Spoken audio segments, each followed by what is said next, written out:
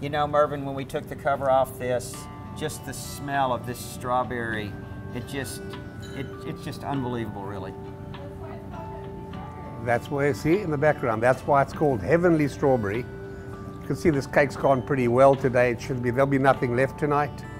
It's a favorite with kids as well, I think maybe because of the pink color, but it's a genuine strawberry flavor, real strawberries in those slices in between.